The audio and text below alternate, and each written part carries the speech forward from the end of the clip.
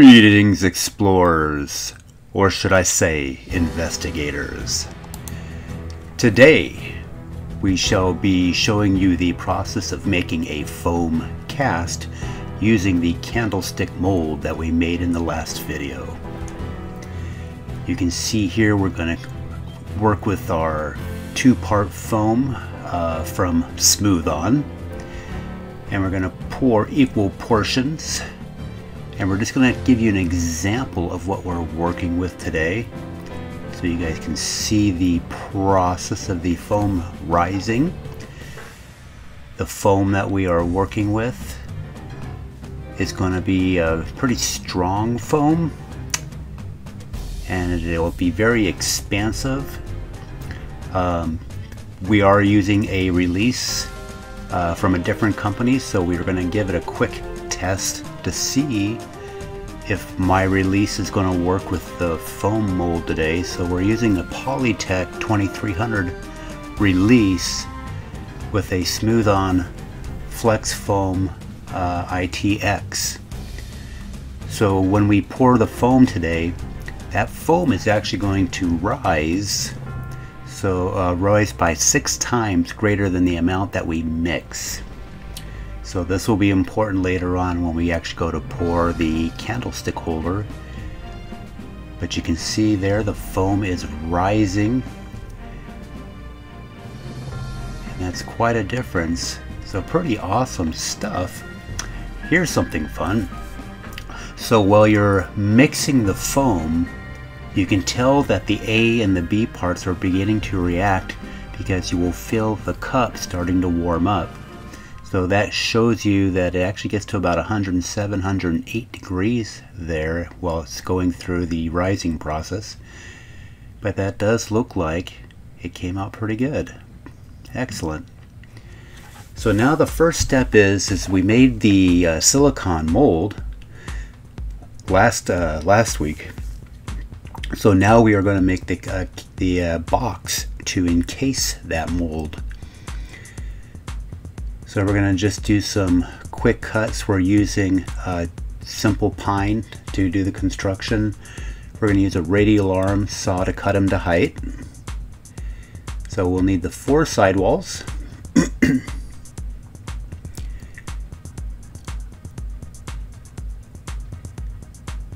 So I'm going to cut 4 pieces exactly the same that you see here.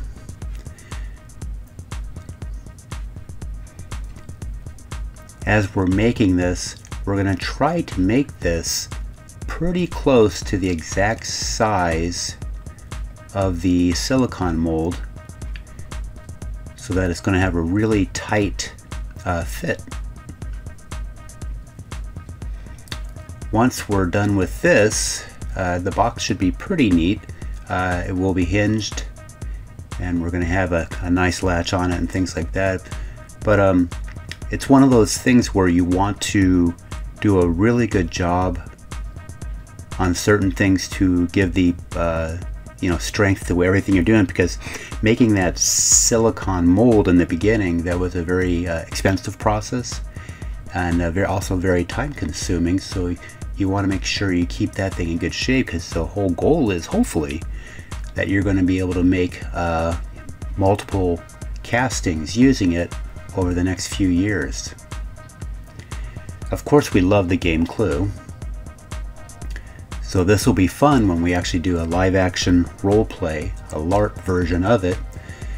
We're going to make some modifications to our store, and we're going to have an event where everybody comes in and does Clue. So here we're going to use a table saw. We're going to cut the boards to the correct width now, so we've got them all cut to height.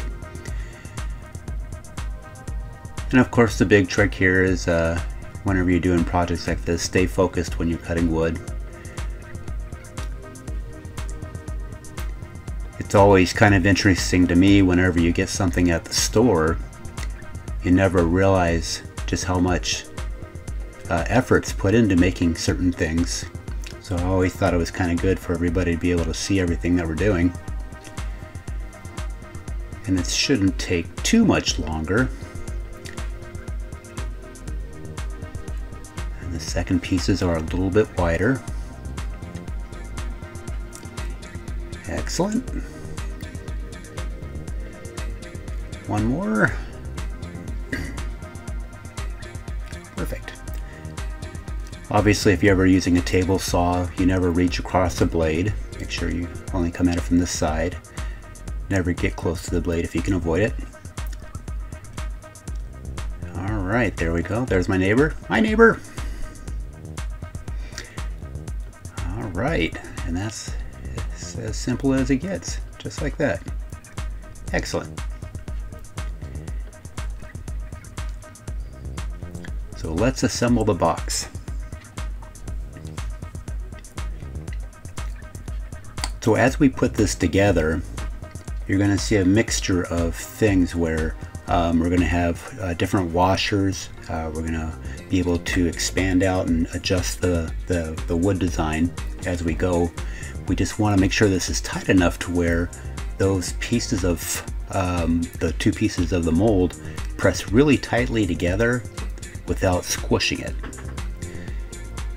And then I do like to pre-drill most of my stuff. I don't want to have any of the wood split while I'm putting things together. That way you don't have to make extra cuts later on. Perfect. So what we're going to do is we're going to screw the box completely together using screws, and then we're going to stick a hinge and a hasp on it.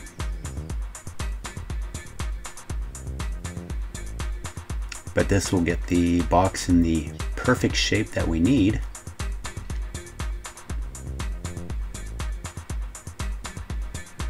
Excellent.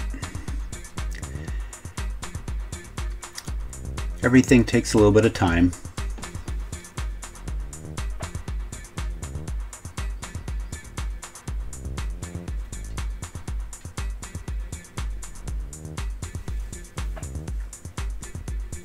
Alright, and these are just simple drywall screws that we're using to join everything together.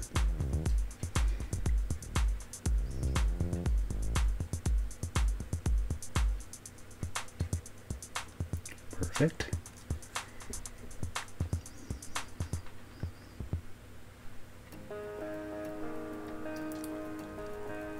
When we go to pour the cast, it's actually turned out really good. So I did pour a test run, and so you're going to see that at the very end of the video. You're going to see the first one that I poured. The release, what that is the Polytech 2300 that we had earlier. That is a coating that you can spray onto different surfaces, different molds, so that when you pour things like foam in there, that foam won't stick to the mold, and that way that helps it pop out easy enough. We had several alternatives that we could have used to put in the mold, but we've been using the Polytech for many years. This is my first time working with foam, so this was a fun experiment for me. I've done lots of the plastic, the resin pours, but foam is pretty fantastic, and we're hoping to do a lot more of these for everybody, so we'll be making all kinds of strange foam things. There we go. Let's take off those clamps. So everything's screwed together now. So now we're going to put on the hinge. That is a piano hinge. And what I'm going to do right now is I'm just going to kind of use smaller screws to tack it down. But later on we're going to use some longer ones so that we can make some minor adjustments to encase the mold a little bit better. We're going to try to get an almost exact fit if we can, and we're going to use washers to make those adjustments.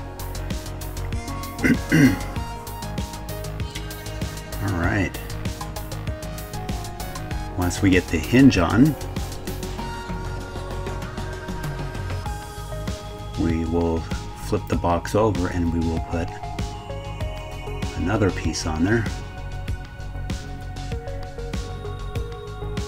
We needed one more screw. Excellent.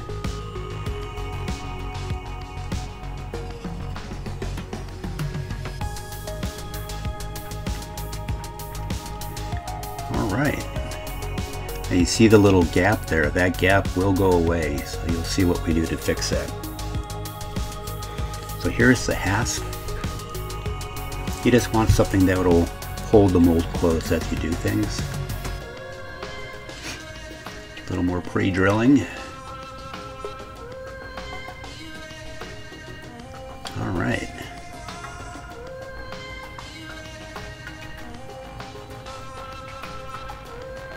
This whole process kind of goes over a couple days. There we go.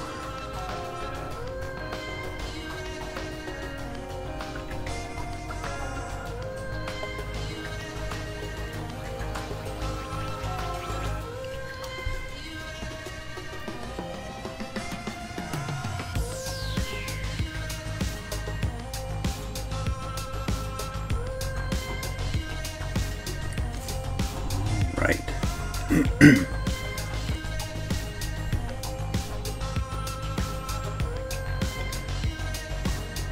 Pretty straightforward.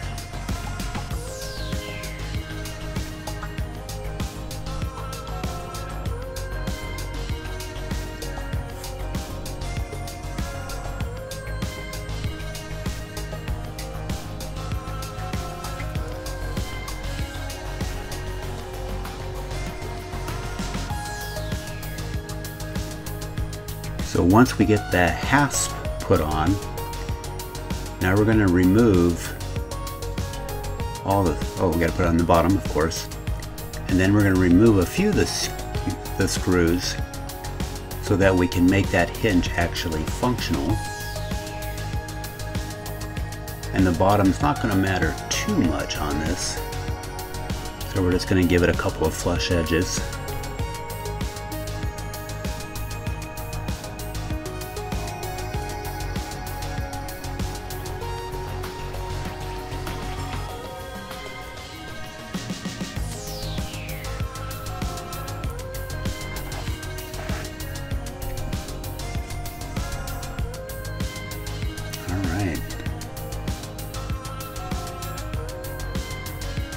That's what it looks like so far.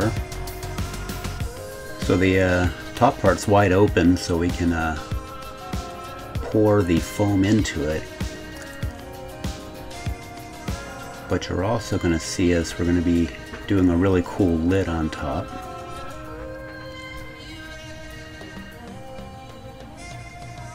Alright, there you go. Now you notice that it's not quite seated right, because obviously the silicone expands. So we're going to do a little adjustment on the hinge. We're going to space that out a little bit, and then that gap that you see there, we're going to be able to tighten that gap up.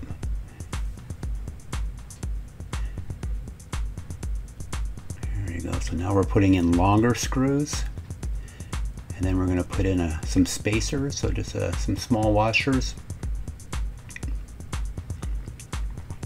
So we'll put these in and we'll give it a test. And I think we'll put in a second layer of washers. It needed to be spaced out a little bit more. A little better. One more time.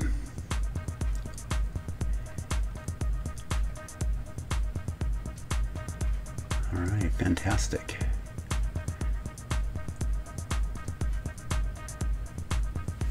Alright, put those screws back in. This should do it.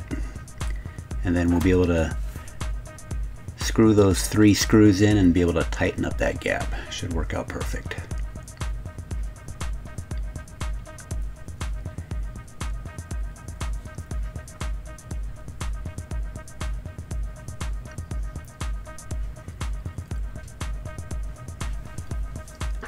So once we get the box all around the mold, the next thing we're going to do is we're going to put in a lid. So when I first did this, when I ran my test mold, you'll see the lid that I made for the first run. And you'll see that that lid has one big hole in the middle.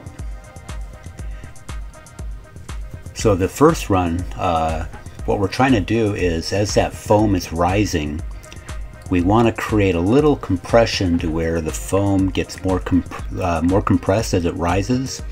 So it's not able to just expand out of the mold. We want it to be pressurized, and it kind of helps the foam get pushed into all the different corners and the nooks and crannies, and it helps show the details and the wood grain and things like that a lot better when you kind of compress the foam as it's expanding.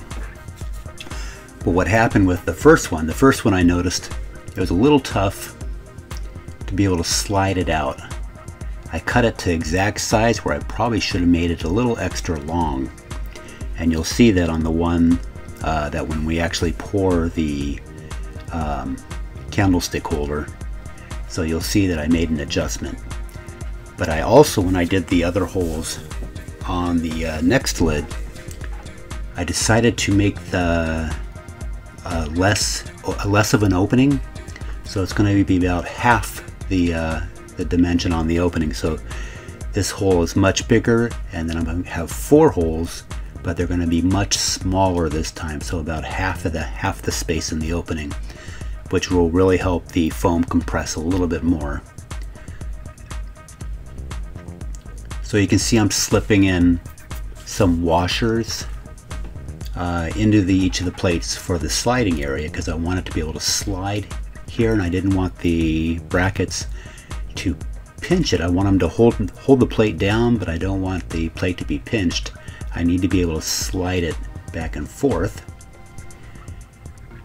So I'm putting a little spacer in there so that that lid will slide in and out a little easier. So I kind of pre-set up the holes, and then I just take it all out real quick, and then you'll see I'll put the screws into the plate, hang the washers on it, and then I'll put it back in. That'll allow me to put a little space, and that way that lid piece moves a little easier. Alright, then all we need is one more on the back so that the plate has a stopping point. So far so good.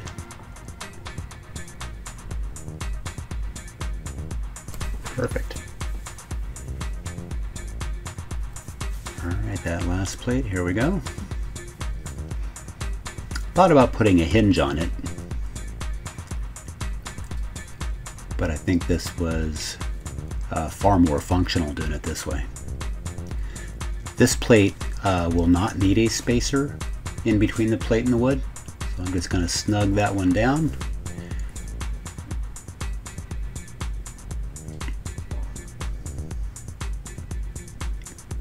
There. We want it to be tight, but we need to be able to slide it out. All right. So here's another thing. So if you've ever had a LARP, like a LARP sword or something like that, they put a fiberglass rod into them to make it rigid. The foam is pretty flexible.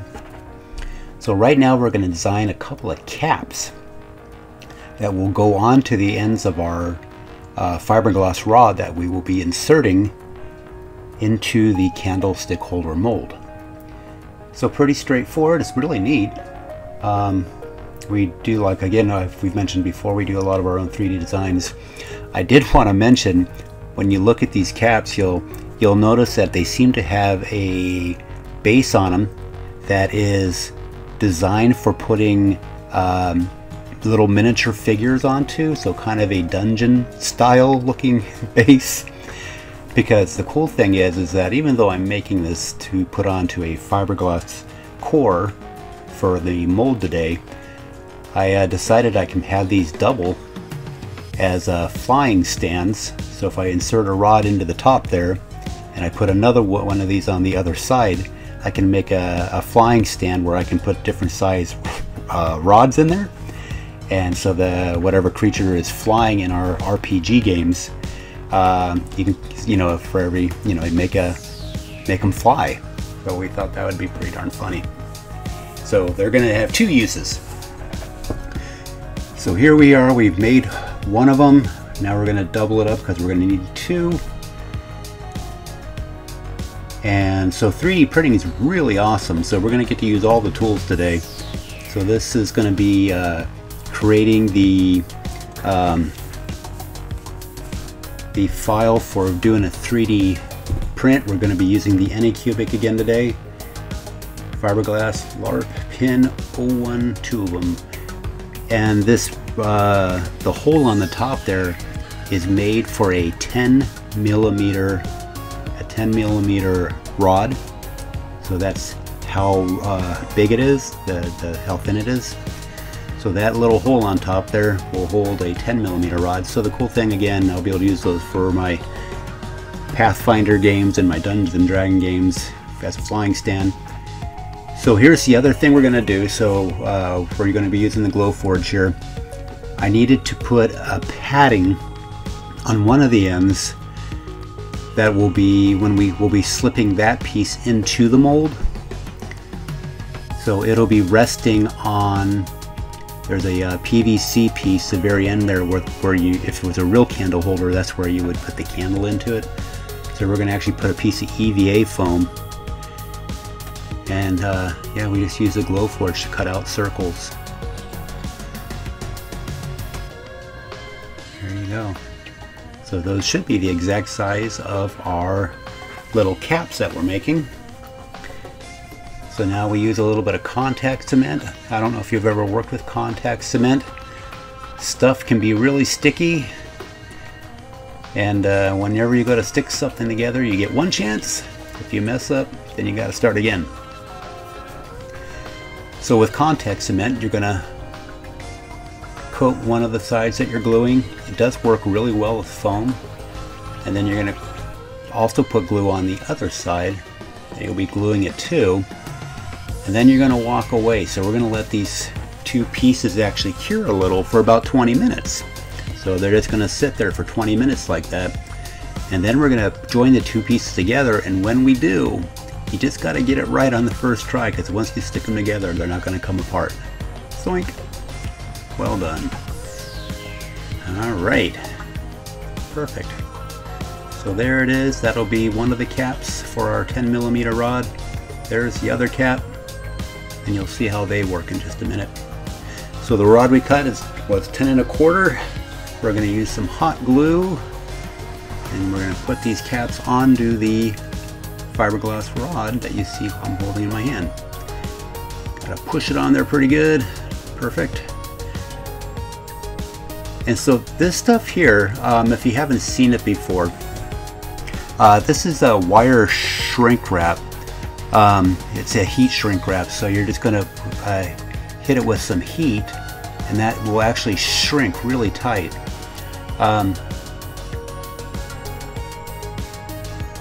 There's an adhesive on the inside of those wraps, and so when we slide them up over the piece there, and then we're going to hit it with a heat gun, and it's going to shrink down on that, and it's just going to give us a whole lot of extra support. The rod and the 3D printed pieces are probably more than strong enough. But we wanted to go the extra step here, and this also gives a really clean look to the core rod that we're making. So you just hit it with the heat gun. The heat gun is actually for doing shrink wrapping of merchandise. So we're using a high air, low heat setting, just enough to heat up that little plastic wrap, and that'll activate the adhesives on the inside there, and it's going to really stick those caps onto the rod. Takes no time at all, but yeah, super fantastic look to it. There you go. Well done. All right, I think it's time. So there's the mold. So there's the old lid with the large hole in the middle. So now we made a new lid that's longer with smaller holes. So that way all the foam will be pushed to the edges instead of pushed out the middle. So we wanted to make sure all that foam gets compressed in there, and we wanted to make sure that it moved to the corners completely so that we have a really clean and complete mold. So we're going to spray that release that we put on the bowl earlier as a demonstration. And this stuff is just kind of a waxy substance that makes it to where if I was to pour a liquid plastic or a foam, it would not stick to our mold.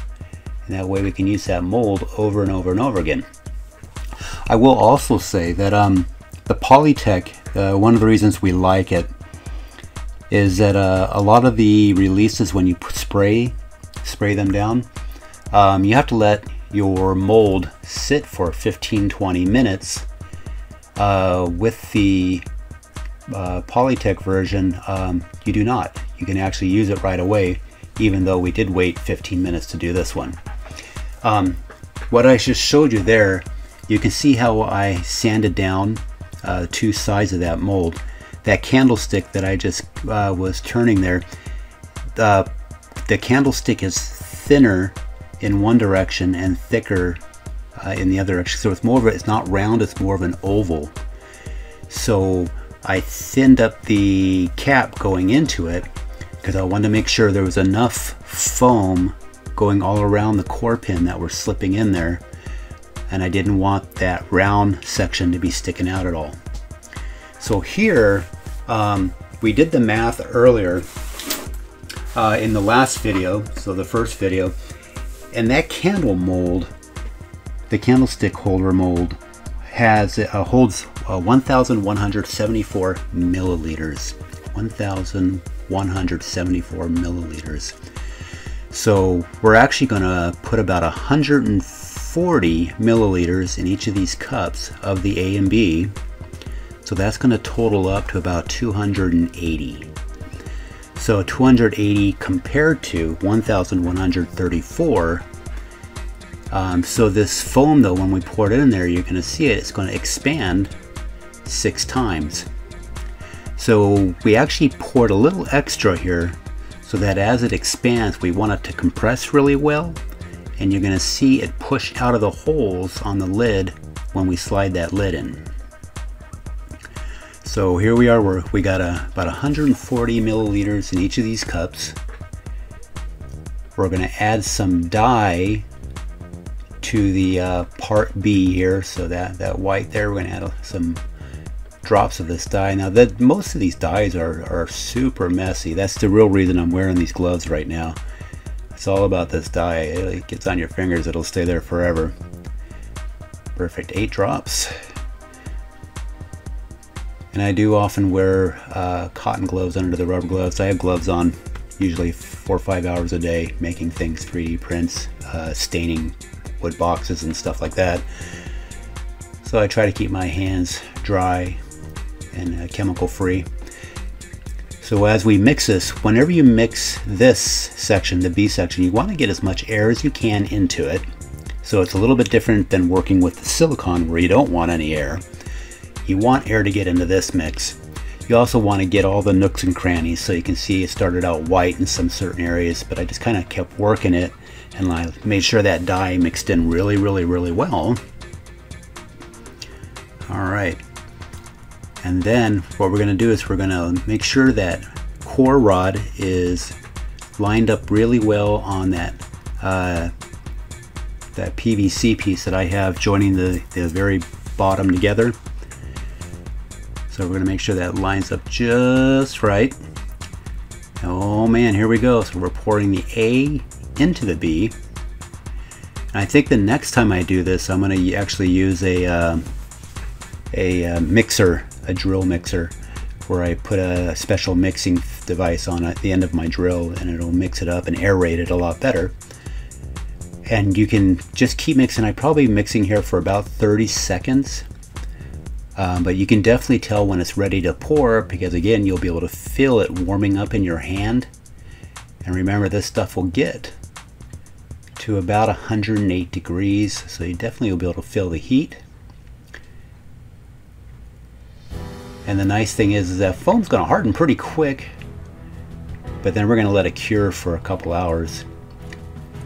But the nice thing is that core rod, you know, you don't need to put any devices or supports or anything in there because the foam's going to kind of circle around it. You can already see it rising up, and it's going to kind of hold that core rod right in place for us, so we don't have to do anything. So here's the one lid. So it's got the 4 holes, it slides right in. It's a little bit longer so I can slide it out. The funny thing is I forgot to spray release on it. So you're gonna see at the very last second, you're gonna see this guy panic. It's only got 1/8 of an inch, 1/16 of an inch, quick spray. But the good news is, like I had mentioned earlier, that release is actually really awesome. You do not have to let it dry. It automatically is already pretty slick and waxy.